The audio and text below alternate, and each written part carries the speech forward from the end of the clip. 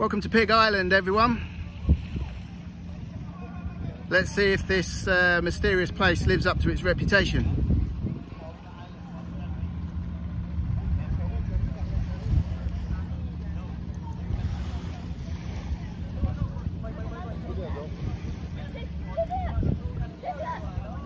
And there we go. Pigs on an island.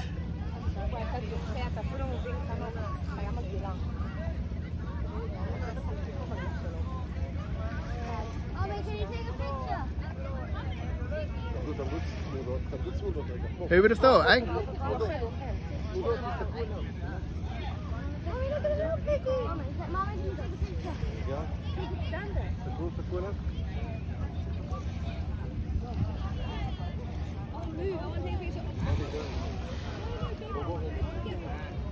Fine range of day cruisers here today.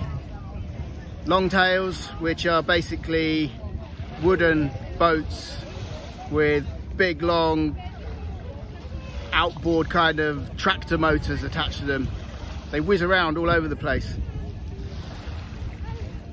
And I don't know if you can see, but bullseye to the frame now is Malee, our yacht.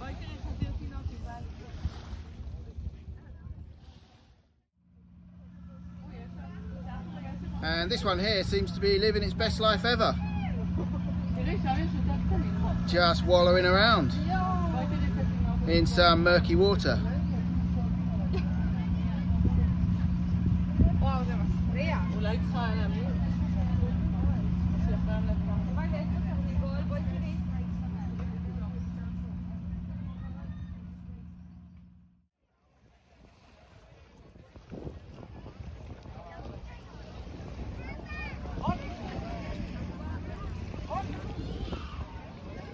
Not really my kind of thing, guys. I'm more into sailing yachts, but it's a fine display of various vessels all anchored up here at Pig Island.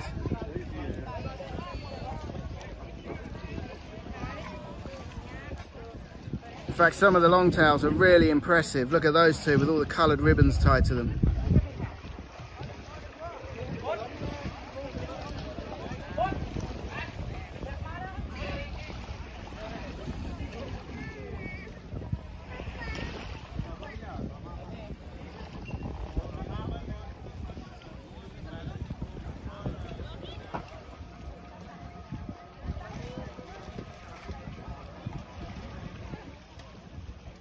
Beautiful.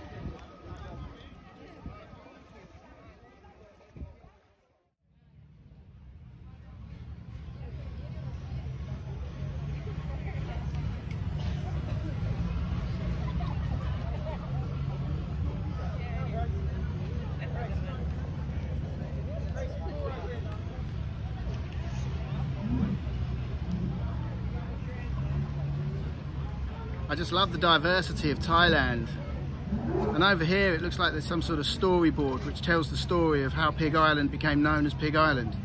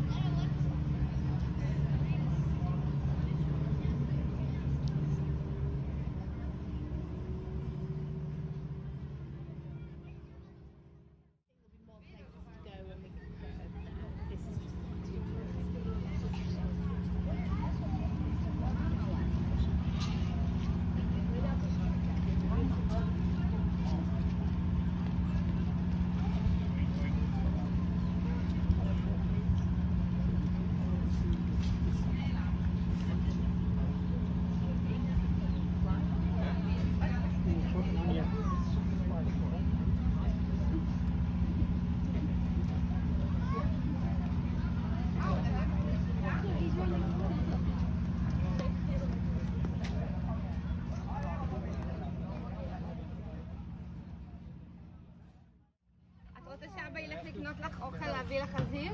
בואי.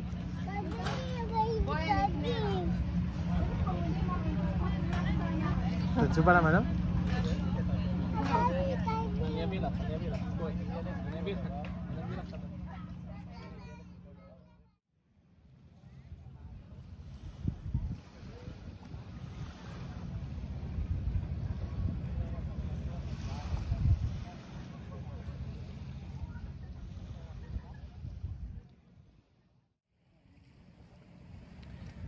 So we've just visited the infamous Pig Island, and it is pretty much that, to be honest. It's an island where some pigs live, with a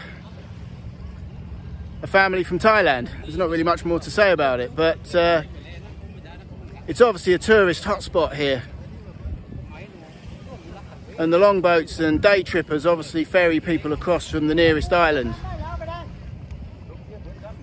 So we're kind of done with Pig Island for today, and we're going to get the rib back to Malee and head off to our next anchorage, which is where we'll be staying tonight. So stay with us, and yeah, I'll catch up with you all again when we arrive safely at our next anchorage.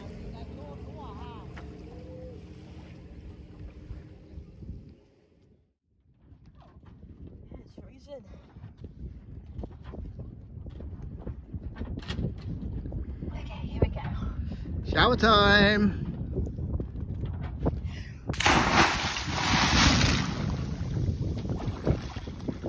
How is it?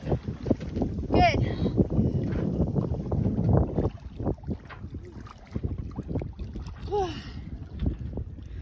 Come on in, mate. In you go. Your time.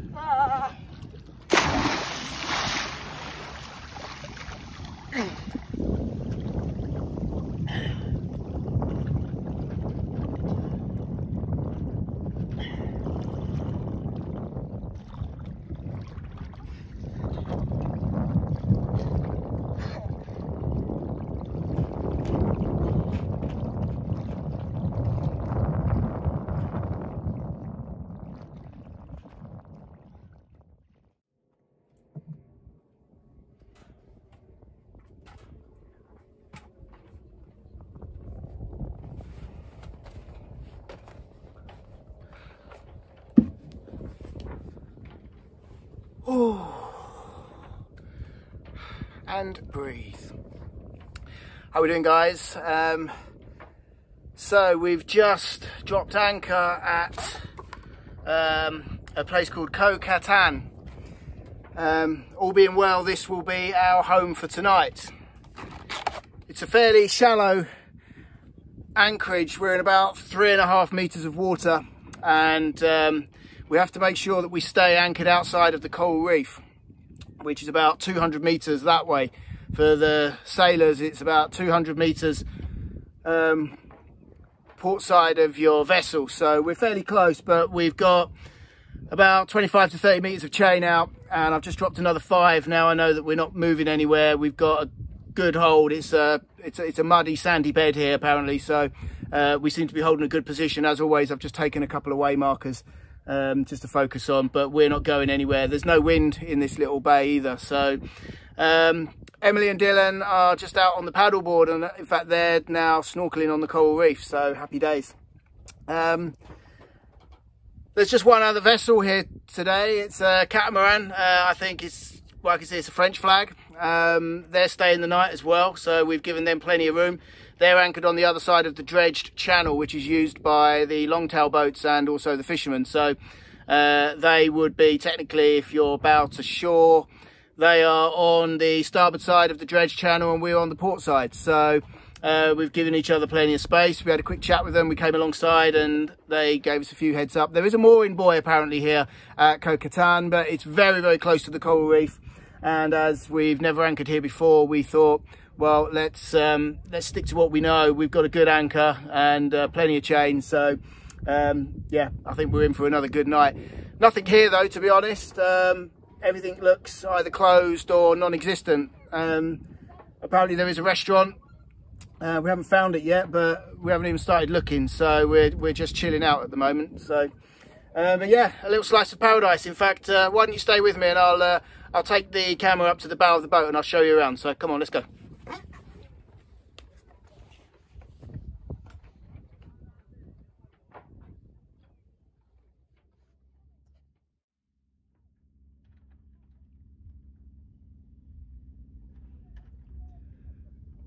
So here you go, and welcome to Koh Katan, Thailand, the Gulf of Thailand.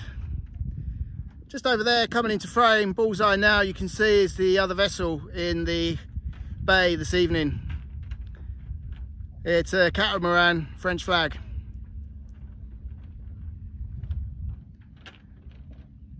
Just now you can start to see the shoreline and the beach. You probably can't make out, but there's a red flag and a black flag. One is port side, one is starboard side. They mark the dredged channel, which you have to use if you go any closer to the shore, whether that's in your rib or on a paddleboard or whatever, on a long tail or a fishing boat. You can't go either side of those flags because it's coral reef. Ah, look who I've spotted just over there in the distance. Let me get them bullseye to the frame. Just now, there's Emily and Dylan on the paddleboard. They're just snorkeling on the coral reef. I'm guessing the water depth over there will probably be about maybe 2 meters. Could even be as shallow as 1 meter. It's so peaceful here though, guys. So peaceful. Wow. What a place to spend the evening. You can hear the bird song as well. Let me shut up for a minute.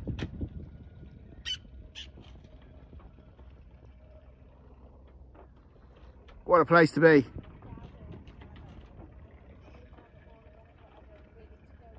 I reckon it's almost beer o'clock as well. Out here, the local beer is called Chang.